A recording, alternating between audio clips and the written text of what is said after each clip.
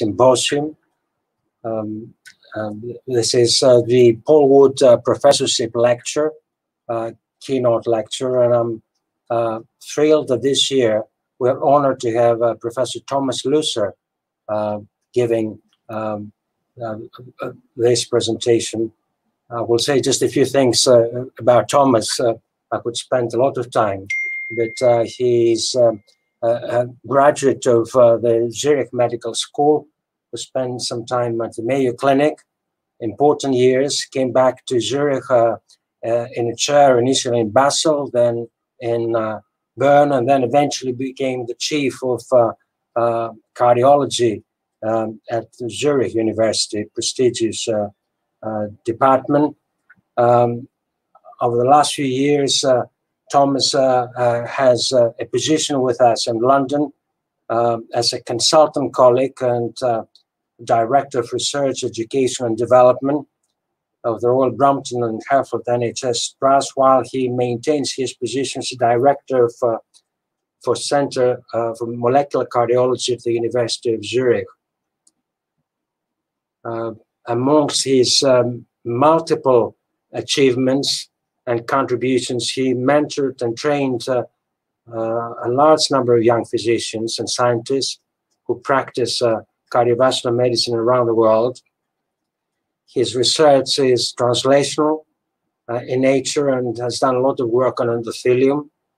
He's published extensively. Thomas is one of the very top cited scientists worldwide, and he has done a fantastic job with the European Heart Journal for 11 years. That was a job every day, every week, every month, no stop. And wonderful to have him as a consultant colleague here at the Brompton. Thomas' presentation today is highly relevant to the focus of our meeting, the secret of success of heart failure therapy. And I wouldn't put a question, but the lessons for ACHD. Thomas, thank you.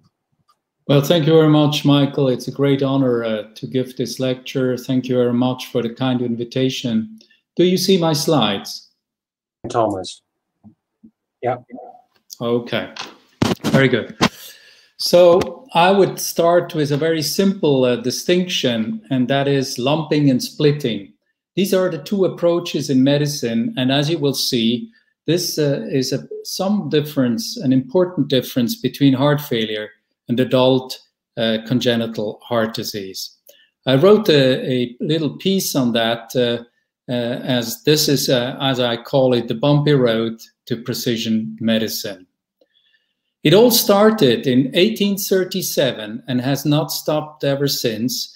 It was a paradigmatic dispute between the first statistician, Pierre-Charles Louis, who was essential for discovery of cholera as an infectious disease, and described how this evolved in Paris and how hygiene would ban it. And so he said, "Ce sont les nombres qui comptent," it's the numbers that count. And his counterpart was quite different. Not only in name, Rosueno d'Amador was focusing on the patient, and he said, if you would know the size of a shoe of a Frenchman, you would not know whether it would fit to any other. So l'homme moyen n'existe pas. And of course, the mean values are that what statisticians work on. So probably we need the yin-yang principle of these two extremes to look at this. So there is evidence-based medicine, and that's certainly more the patient-oriented approach that he focused, while Louis was more the evidence-based medicine. Evidence-based medicine is clinical judgment, experience, also clinical vision. It's very selective and looks at the individual patient, while evidence-based medicine has large populations, avoids selection and indication bias, and of course later on also used randomization. In congenital heart disease, it all started with surgery, but initially the surgeons were not pleased to look at the heart. In fact, Theodor Billroth, the famous surgeon and chairman in Zurich and then later in Vienna said a surgeon who tries to sew a wound of the heart will lose forever all respect from his colleagues. But fortunately, some pioneers didn't listen to that. And this is the first pioneer. On August 8th, as you all know, 1938, the surgeon Robert Edward Gross for the first time successfully ligated a persistent ductus arteriosus. And this was an extra cardiac operation, and therefore the risk was much lower at that point in time. And then came another extra cardiac operation, the Blalock-Taussig shunt in 1944. And the first person that dared to open the heart was this man, F. John Lewis, who on September 2, 1952, for the first time openly closed an atrial septal defect in a 5-year-old girl under hypothermia with closed flow.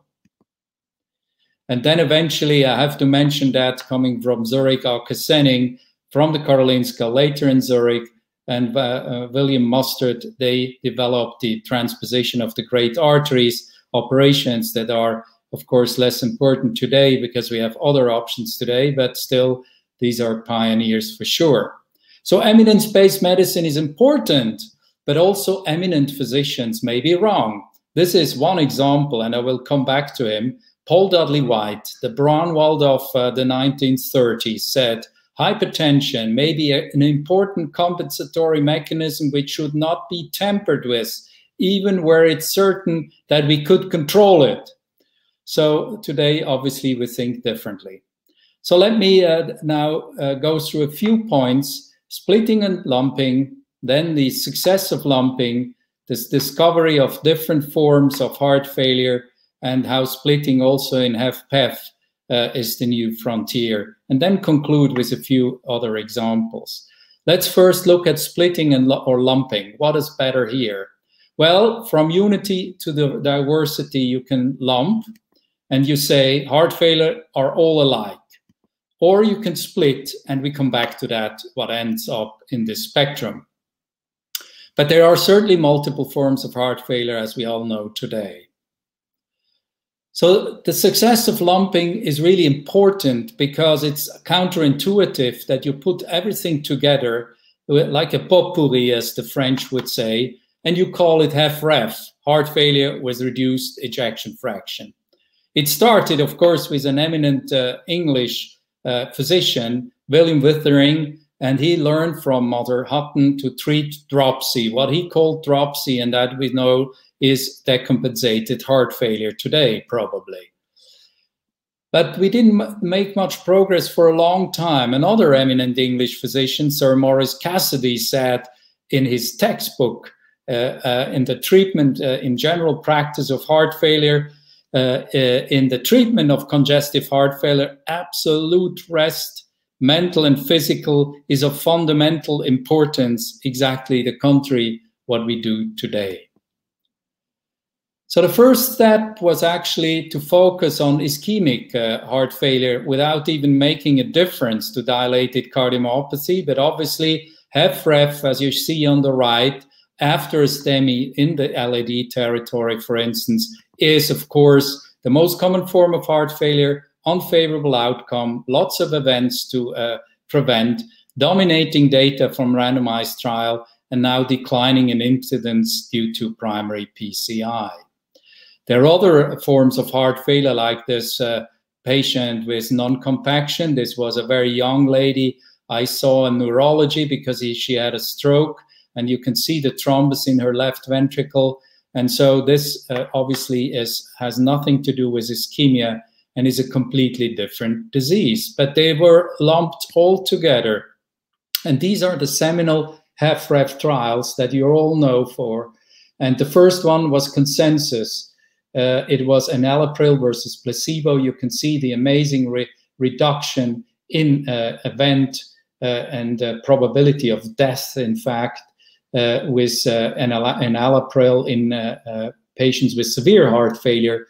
Then counterintuitively, carvedilol, a beta blocker, was used. And indeed, initially, as a fellow, my boss said, are you crazy to prescribe a beta blocker? But then it is clear that against all odds, this reduced improved survival further. And in fact, at the end, also Rails showed that spironolactone would work as well. So initially, lumping ischemic and dilated cardiomyopathy together proved highly successful. All HFrEF are alike is a statement that we would not subscribe to today, but initially it was essential for the progress in this field. And so why did they actually use an ejection fraction of less than 40 or less than 35? It was very simple. It was not anything that had to do with heart failure as such, because it assures a good event rate in trials, and trialists want to have good results. There was no physiological reason behind it, but it worked. Now, left ventricular ejection fraction, obviously, as many biological parameters, is a continuum. It starts from 60 and goes down to 20 or a bit below, and then, of course, usually it does not longer work, and patients with disease under these conditions. And if you look at what we define as HFrEF in the ESC guidelines, it's actually quite arbitrary, because indeed mortality, all-cause mortality in this instance, starts much earlier. So we should actually look at heart failure with reduced ejection fraction below 60, as I will reiterate in a moment. So these are just examples how much progress we made. First with ACE inhibitors, this is just for sudden deaths, then with beta blockers, and eventually with eplerenone, the other the brother of spironolactone, a decrease that was just amazing under these conditions. So today we have even more. We have, of course, we have ACE inhibitors, ARNIs, we have diuretics, we have beta blockers, spironolactone, and now also a diabetic drug for diabetics and patients with heart failure, even those without diabetes. But then the first step to splitting started. Q restoration above 130, one thought that indeed the dysynchrony of the heart, the electrical dysynchrony, could be reversed by biventricular pacing. And indeed, in some patients, this works amazingly, such as in this one that I saw a couple months after emplacement of a CRT. And this is, of course, a super responder, which usually are more likely to be dilated in nature rather than ischemic. But let's move on to dilated cardiomyopathy, the next splitting in the progress of heart failure. Suddenly we discovered that patients that have normal coronary arteries are sort of a different disease. And some of them have actually very good prognosis, others a more fierce one. Some have pump failure, others have sudden deaths. And so the question was, why is this? And here comes genetics. And this is the atlas of the clinical genetics of human dilated cardiomyopathy that we published in the European Heart Journal, with a huge number of authors, as is common practice in genetics. And here you can see that different gene mutations cause different diseases. In fact, sometimes the same genetic mutation can cause different forms of dilated cardiomyopathy, which initially is counterintuitive, but now, since we understand epigenetics, is quite logical. But in principle, we learned that numerous genes can cause the same phenotype. And the same phenotype may not be the same prognosis. That's very important. And therefore, in cardiomyopathies, genetics and fibrosis are more important than ejection fraction for clinical outcome. You may have an ejection fraction of 35, but an unfavorable genetic mutation. So splitting is the future in dilated cardiomyopathy of HFrEF. This is just one example. Titin cardiomyopathy leads to altered mitochondrial energetics, increased fibrosis, and long-term life-threatening arrhythmias. And this truncated TNN mutation leads to this form of cardiomyopathy. You see on the left the fibrosis, on the right the dysfunction of the mitochondrium, and eventually this is associated, as we would expect, because of the fibrosis, of a risk with ventricular arrhythmias.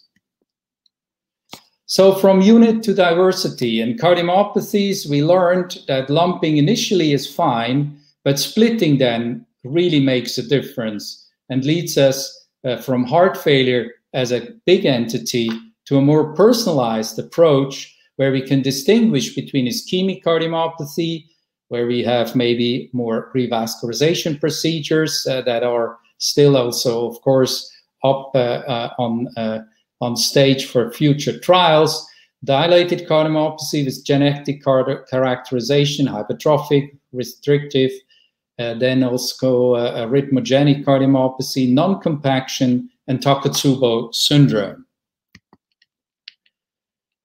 So let me move to the next question. What is wrong with ejection fraction if that is not the only measure for assessing patients and deciding on treatment strategies?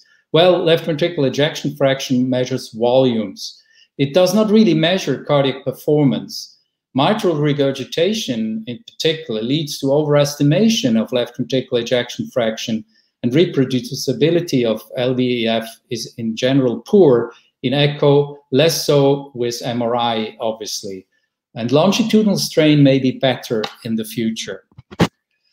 And this is just an example of a patient that looks not so bad when you look at the left ventricle, but as you can see, this massive mitral regurgitation shows that most of this volumes goes in a low resistance chamber, and therefore we markedly overestimate the mechanical performance of the left ventricle. But then we discovered a new form of heart failure, and that's HFpEF. This is heart failure with preserved ejection fraction, as you all know. And of course, we have HFpEF on the left with normal ejection fraction. And then on the right, we have those with reduced ejection fraction. And that, of course, then we have a middle child that was completely artificial, because the trial is selected 40%, as I mentioned earlier. So this criteria, published in 2016, have to be rethought when the next guidelines will come on heart failure, because HFrEF and HFmrEF, which is sort of as if you were stuttering, if you explain that to your grandmother, is really the same, as we will see in a moment, and HFpEF is a real different entity. What is interesting is that in the Framingham study, an echocardiographic project that lasted 3 decades showed that since we are an aging society in the US, but also in Europe and in the UK, which is no longer Europe, but has the same probably genetic background and the same aging structure, we see that from the first to the third decade, left ventricular ejection fraction of the general population increases. So HFpEF is in part an aging process. And of course, we see also that also in HFrEF, the ejection fractions increase because of primary PCI. So the disease evolves differently as we interfere with it. So what is actually HFpEF? You see here a patient with marked left ventricular hypertrophy, with pulmonary congestion and pleural effusion. And is this just an old heart? Is it hypertensive heart disease? Is it diabetic cardiomyopathy, microvascular dysfunction, inflammatory cardiomyopathy with fibrosis, or just a mixed bag? And the answer is we're not sure yet.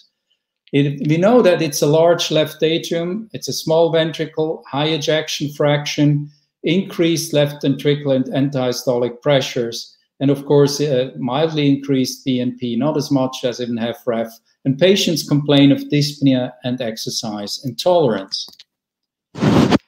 What we know, however, if we put everything together, that may be a mixed bag as well, that we learn that also here, outcomes is not favorable. So HFpEF has a better outcome than HFrEF, but it's much less favorable than in the general healthy population. So it is a disease in a way, but we don't know yet what.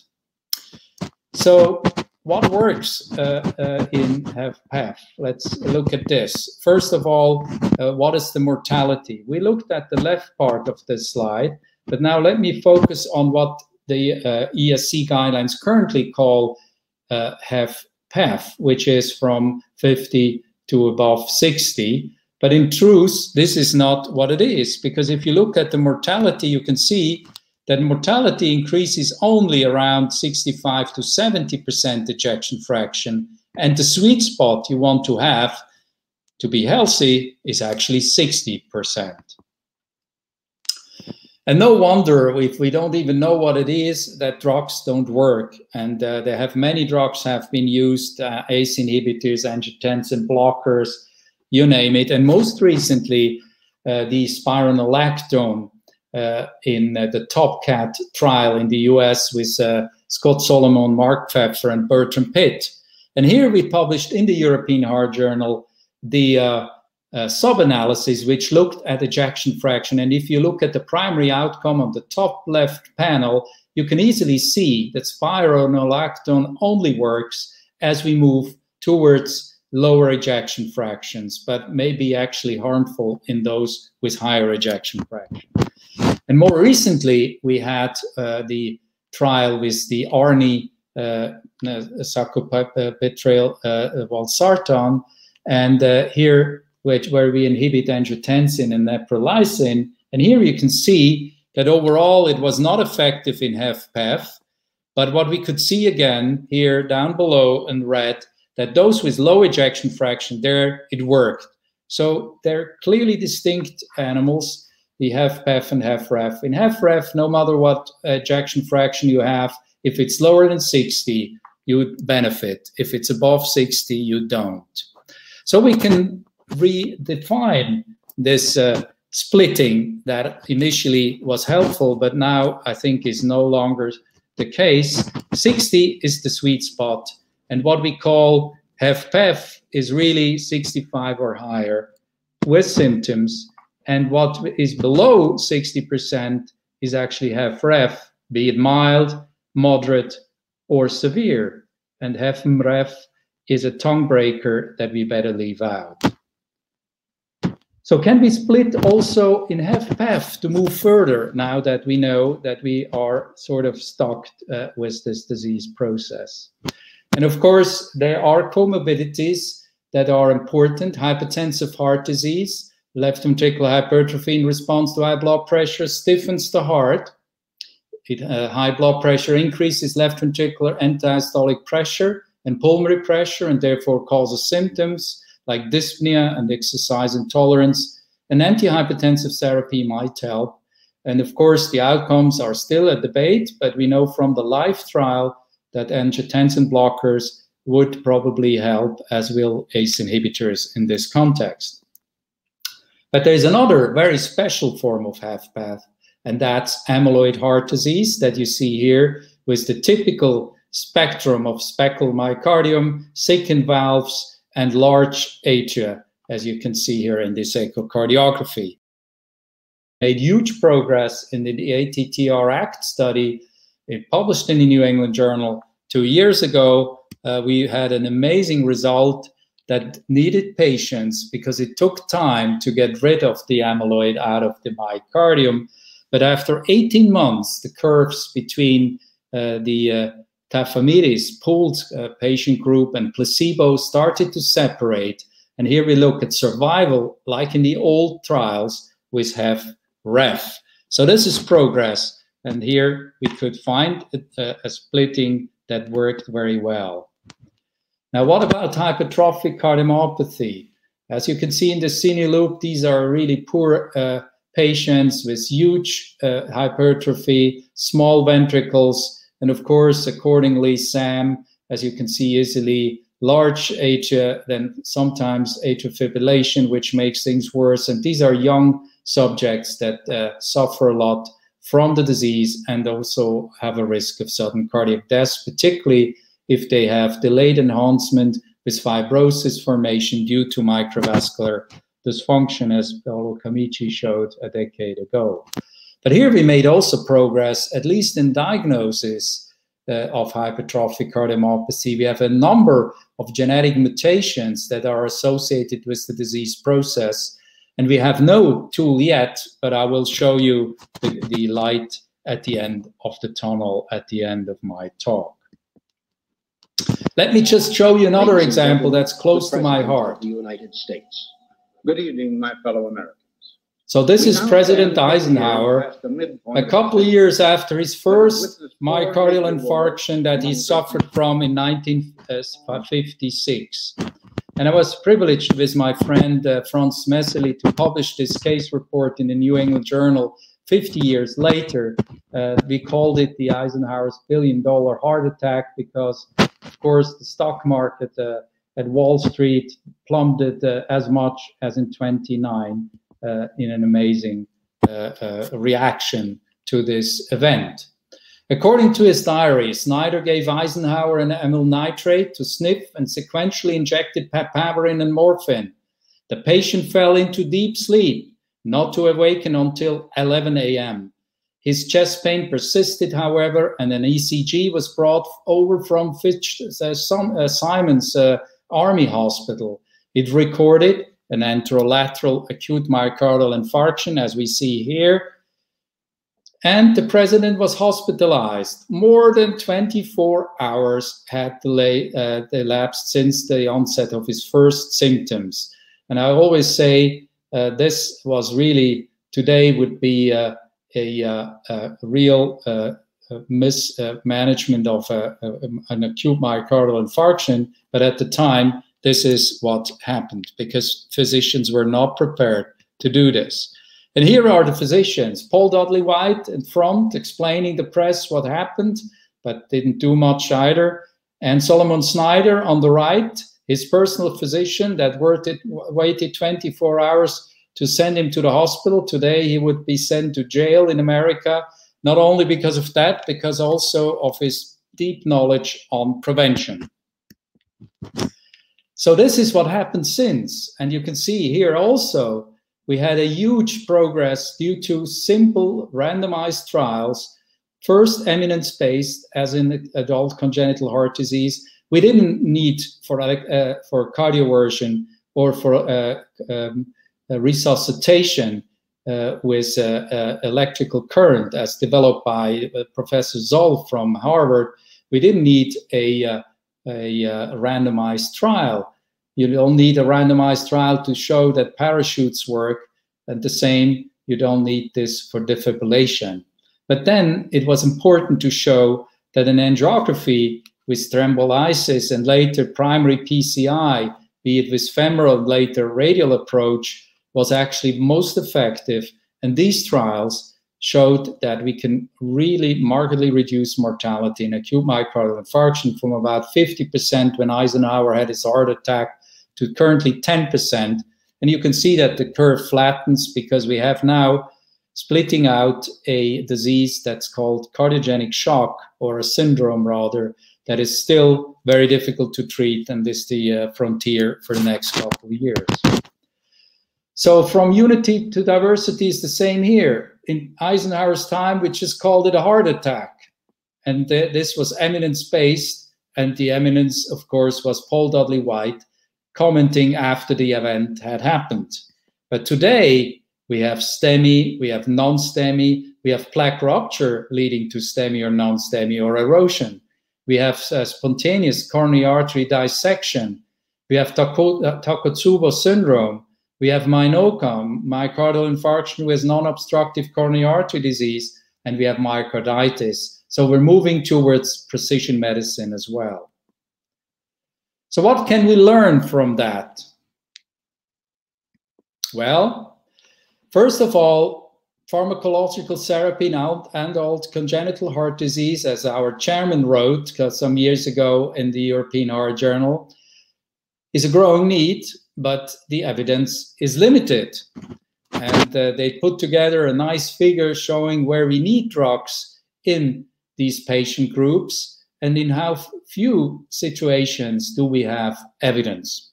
So the first lesson is adult congenital heart disease is lagging behind in evidence compared to heart failure and acute coronary syndromes. Lesson 2, also rare diseases need big numbers to understand the disease. Large registries with thousands of patients with follow-up. We did this, for instance, with Takotsubo stress cardiomyopathy in New England some years ago with Christian Templin, and you could see that we could characterize that this actually was a bad disease at presentation with a 4% mortality, but an ongoing MACE rate over the next decade. So this is really important to understand the disease.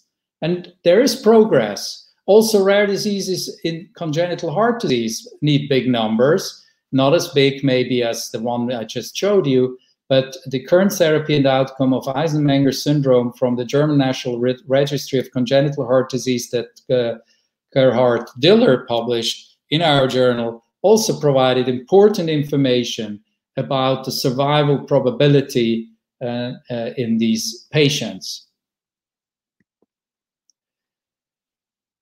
Another example comes also from Gerhard Paul-Diller working with Michael Gatsoulis, and that's the new gadget is machine learning. Machine learning can put things together like lumping, but it does splitting on its own. With deep learning, eventually comes up with personalized risk scores for patients with ROC curves that are amazing and can predict the need for ACE inhibition or anticoagulation therapy. So I think that's a big progress in this context. Indeed, the future of cardiology is machine learning in many instances. As we move into genetic information, the genetic information is so huge and modulated by epigenetics that our brain is not big enough to handle it. And then comes scores that use lots of different variables that we can hardly remember. Imaging with many, many different calculations, parameters, and scores. And eventually, if the patient comes into the acute setting, then of course, lots of other parameters will also be used. And this, of course, also applies for the outpatient setting. And this is not a black future. No, this robot, or if you want, helps us and provides us with data sets, and it still needs a physician with clinical judgment, but the judgment is based on much more solid data.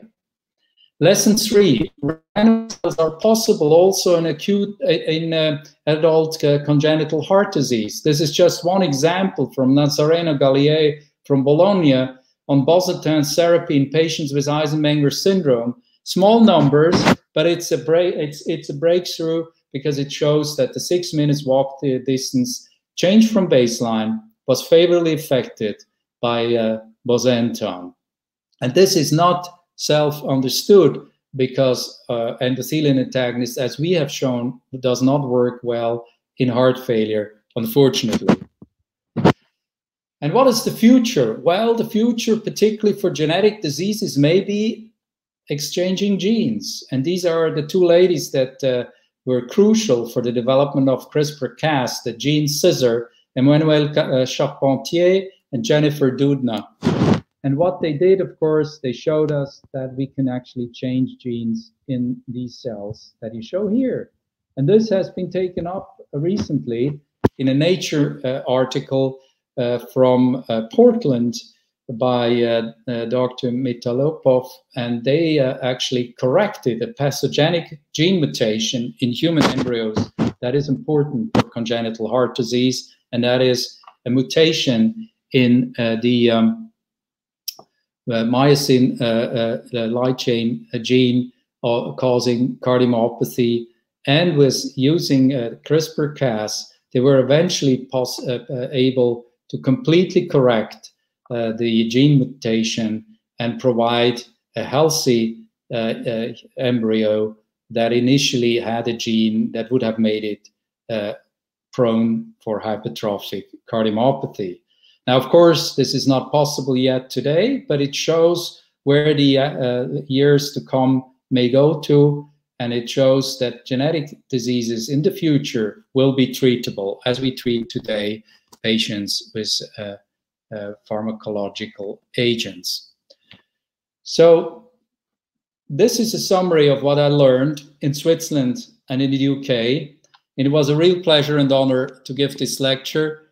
The future is bright if you aim high, and I think particularly in adult congenital heart disease, you should do so and learn from the other winners, and then it will be beneficial for you, but particularly for your patients. Thank you very much for your attention.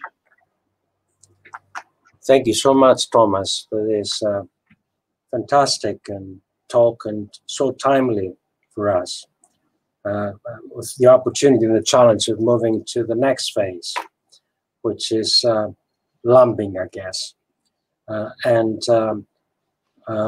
From all the value of descriptive work, prognostic work, mechanistic work that has taken place over the years, to start testing hypotheses, gathering evidence, so there's more of it in our practice. It is not customary that you take questions for this kind of talk, Thomas. Yes, I understand. I hope you're okay with this. That I'm fine. Perfect. Yeah, we have to wait, as I said repeatedly, for 2 years for a face-to-face celebration. And we'll have the meeting at the Royal College of Physicians in September of 2022. And we'll have the big celebration of the Royal Institute of British Architectures with the same theme of the London 60s, with a Liverpool band. And we'll have you back to this. We'll have you the dates in good time, so you stay with us. Very much appreciated, Thomas. Thank you very much. It was an honor and pleasure to be here. Absolutely fantastic. We'll have a short break for 10 minutes, colleagues, and then we have the